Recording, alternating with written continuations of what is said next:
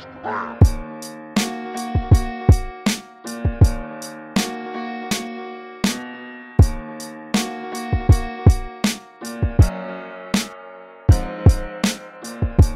guys, Dean Chase here with another geometry lesson for you. Hope everybody's doing great. Let's go ahead and get this thing started with a word of prayer. Dear Heavenly Father, thank you for this day. Give us, Lord. Thank you for all you've done. I pray you'll bless my students and help us all have a great day. We love you. In Jesus' name we pray, amen. Alright guys, so today we're going to be learning how to find the angle measures in polygons. This is lesson 8.1, page 507. In a polygon, two vertices that are endpoints of the same sides are called consecutive vertices. A diagonal of a polygon is a segment that joins two non-consecutive vertices. Polygon ABCDE has two diagonals from vertex B, BD and BE. As you can see, the diagonals from one vertex form triangles.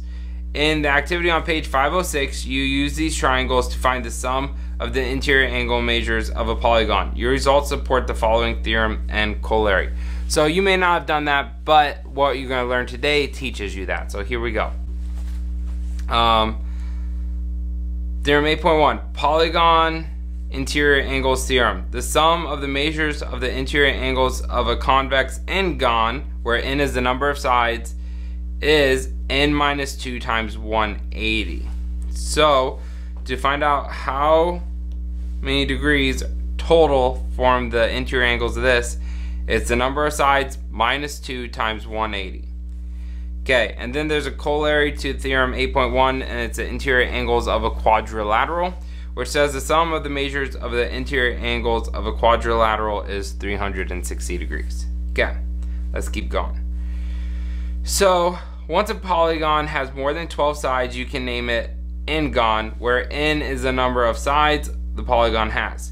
So for example, if a polygon has 500 sides, you would just call it a 500-gon. But right here in my slide is a list of all the common shapes where you have at least 3 sides to make a polygon: triangle, square, pentagon, hexagon, heptagon has 7 sides, octagon 8 sides, nonagon 9 sides, decagon 10 sides, undecagon 11 sides, and dodecagon 12 sides. Alright, let's keep going. So find the sum of the measure of the interior angles of a convex decagon. So here I put this decagon on here, and they want to find the sum of the measures of the interior angles. Well, we need to remember our equation to find that is n minus 2 times 180. Okay, so that's all we have to do. So n is the number of sides, so all we have to do is count up the sides right here in our decagon. Or you could know how many sides, but for now we're going to go ahead and count just in case we didn't know it was a decagon. 1, 2, 3, 4, 5, 6, 7, 8, 9, 10. Okay, so we have 10 sides minus 2 times 180. Okay, 10 minus 2 is going to leave us 8 times 180, and our total angle measure for the inside is going to be 1,440 degrees. Okay, real quick, I just want to show you something else that you would have learned in the activity. They were talking about connecting two non-consecutive sides. So I'm going to go ahead and pick this point right here. Okay, the only two side vertices that are consecutive to this point is this one and this one. You cannot draw a line to them and form a triangle. So if we draw diagonals from this point to all the other vertices, you'll see we have 1, 2, 3, 4, 5, 6, 7. So we have 1, 2, 3, 4, 5, 6, 7, 8 triangles formed. So check out, we know a triangle has 180 degrees total in it, and that's where we get 8 times 180, because from this shape we can draw 8 triangles in it using diagonals. So that kind of helps explain why we're doing what we're doing. Let's go ahead and keep going. Example 2. The sum of the measures of the interior angles of a convex polygon is 2,340 degrees. Classify the polygon by the number of sides. So we're kind of going to do this opposite. Last time we knew we had 10 sides. Now we want to know how many sides we have, but we know the total degree measure. So we know that n minus 2 times 180 is going to equal this number, 2,340. Okay. And then it's just simple algebra to solve this out. So we're going to divide each side by 180. Okay. The 180s cancel out. N minus 2 now equals 13. Okay. Add 2 to each side. N equals 15. And we're done. Okay. Not that bad. Pretty simple. But we're not done actually, because that's how many sides there are, but they want us to classify the polygon by the number of sides. Well, this is over 12, so we're just going to call this a 15gon. Okay? I hope that made sense. Let's go ahead and keep rolling. We got a few examples to do today. Example 3. Find the value of x in the diagram shown. So, this is just another step in solving, okay? We know all the interior angle measures except for one, but we're capable of finding out what the total number is by using the equation n minus 2 times 180. And once we do that, we can solve for x. So, how many sides does this have? 1, 2, 3, 4, 5. Okay, we have 5 sides. So, 5 minus 2 times 180. Okay. 3 times 180. Then it's going to be 540. So we know that the total measure inside this thing is 540 degrees. Okay. And we know that all the sides plus x have to equal that. So let's go ahead and write that down. I'm going to draw this off. We're going to do 110 plus 100 plus 92 plus 84 plus x equal 540. Okay. All these numbers added together equal 386. So 386 plus x equals 540. Subtract 386 from each side. And we're going to be left with x equals 154 degrees.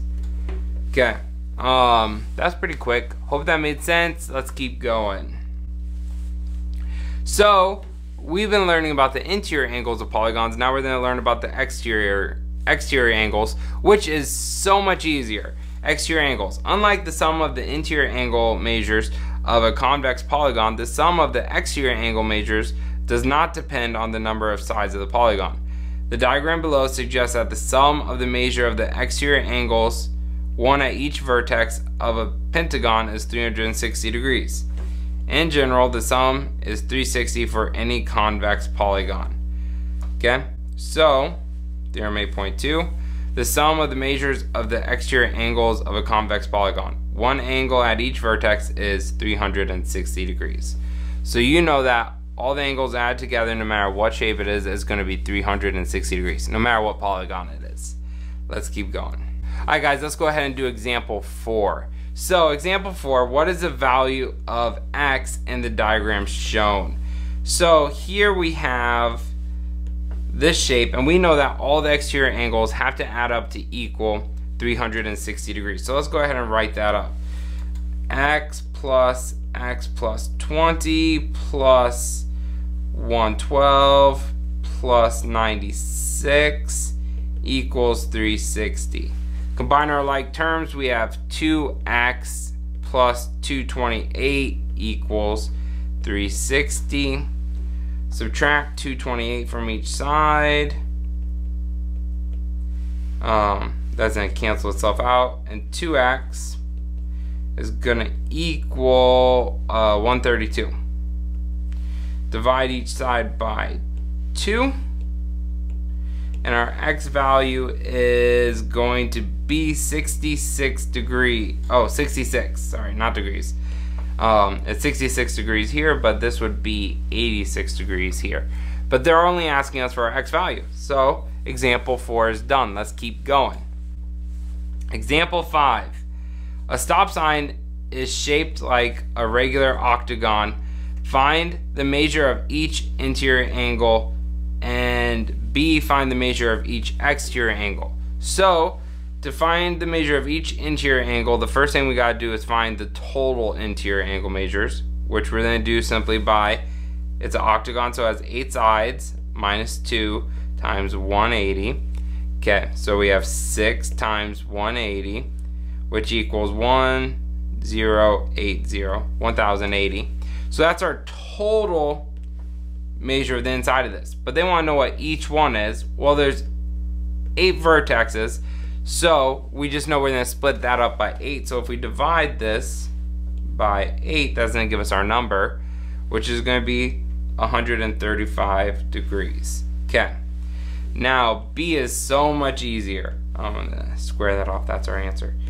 The measure of each exterior angle is really simple because we know all the exterior angles always add up to equal 360 degrees. So to solve for one of them, we just divide it by 8 because there's 8 vertexes. So once again, 360 divided by 8, and that's gonna give us 45 degrees. Okay, and that's all there is to this lesson. Pretty basic. Hope you guys are doing great. Let's keep rolling. Feel free to like and subscribe, and you know what, have a good day. See ya!